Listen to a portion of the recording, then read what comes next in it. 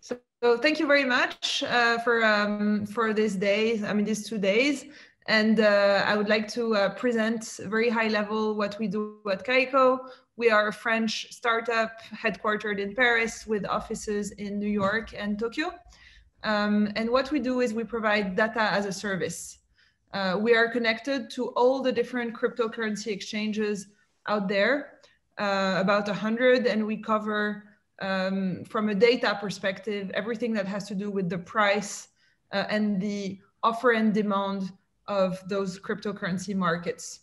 So we sell different data products. We have a very wide coverage of pretty much every crypto instrument that trades out there. And we offer, as I said, data as a service, which is based on subscription models. So we are a B2B company, meaning that we address mostly corporates, institutional investors, research companies, people that are integrating with our API and getting data directly from our databases.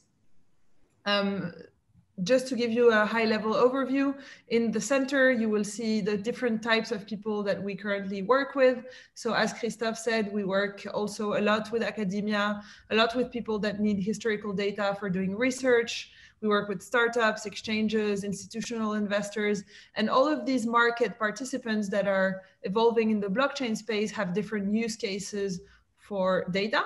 And so that includes integration, aggregation, data science, backtesting, analysis, decision-making, and many more.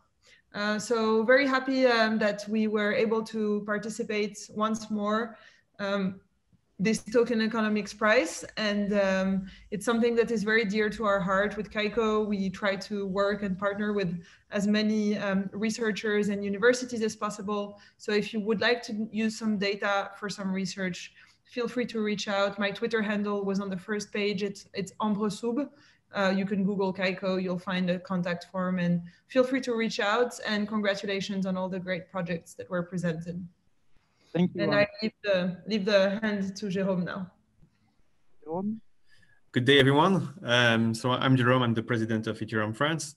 And like Christophe said before, Ethereum France is a non-profit, basically an association law 1901 in France. And we focus on helping people understand how to use blockchain technology and how to use Ethereum as well. But we are still very agnostic in our positioning. So we host events like meetups every now and then in 2020, but usually twice a month or once or twice a month. And we also feed the website ethereumfriends.com. We used to be called Asset, like Association Ethereum, but we switched to Ethereum Friends because the brand was better. So our core activity is helping people understand. So we do a lot of education. We support also research programs.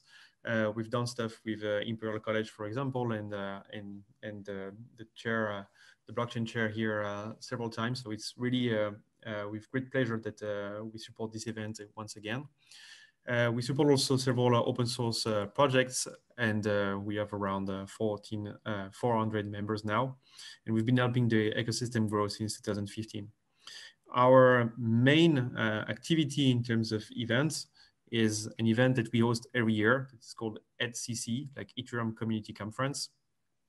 We are proud to say that the third edition of the conference that was hosted this year still managed to happen despite the rise of the sanitary situation. And we are aiming at hosting the conference again in March 2021. We will make sure that you guys hear about the call for speakers, doers, developers, business people, and also researchers present at CC. It gathers usually around 300 speakers and around 1,000 participants. So would happily hear the persons that have been awarded the prize this year, and also everyone that presented in this conference to present your work, whether it is on Ethereum or not. We want to hear and help people be aware of what you guys are working on.